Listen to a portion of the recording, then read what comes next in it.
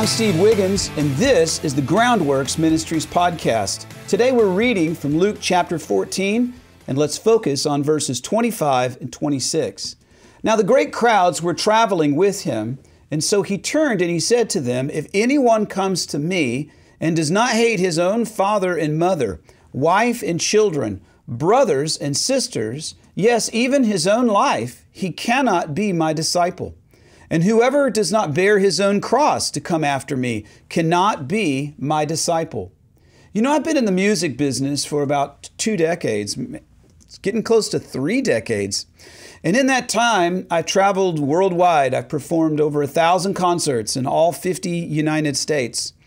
And from this unique vantage point, I've observed many different types of Christian congregations and their perceived requirements for salvation. Some feel that a person must simply believe, while others require believers to be baptized. Still others demand that a follower speak in strange tongues, and the list goes on. But I've never seen a congregation, at least here in the United States, that required its members to take up a literal cross as a sign of authentic faith. But that is precisely what Jesus is saying is a non-negotiable as pertains to true salvation. He says, "Whoever does not bear his own cross and come after me cannot be my disciple." Now, if most mega churches emphasize this teaching, they would be destined to become micro churches overnight. So what is Jesus getting at?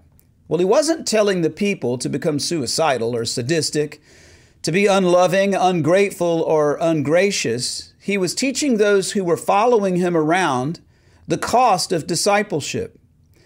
Nothing, not even love for father or mother, or even one's own life, is to take precedence over loyalty to God. And we must reprioritize all that we have, acknowledging that if God is to be foremost in our lives, well then possessions and even social and family relationships must be secondary to Him. You know, Jesus' challenge would not be foreign to the religious Jewish people, those who would seek the Word. Remember what happened on the day that the law was given by Moses? In response to Israel's worship of the golden calf, Moses saw that the people were out of control. And look at what the Bible says here.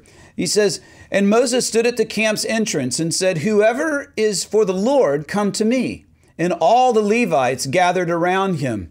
And then he told them, 'This is what the Lord, the God of Israel, says. Every man fasten his sword to his side and go back and forth through the camp from entrance to entrance, and each of you kill his brother, his friend, and his neighbor.'" That's Exodus 32, verses 26 through 27.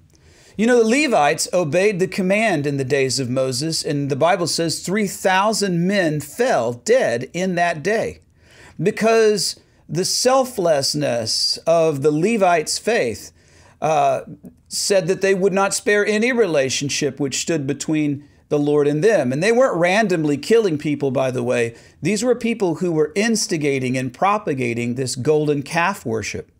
And so the Lord chose the Levites to be His priests throughout the generation. And He chose them because they chose Him. Jesus is not commanding His followers to kill people.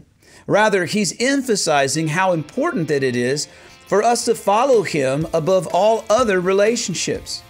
Are you willing to choose to follow Jesus completely? As the song says, "I surrender all to Him I owe," because that is the type of person that God is looking for. And Jesus is looking for to labor in His kingdom. I'm Steve Wiggins, and this is the Groundworks Ministries podcast. Check us out at groundworksministries.com.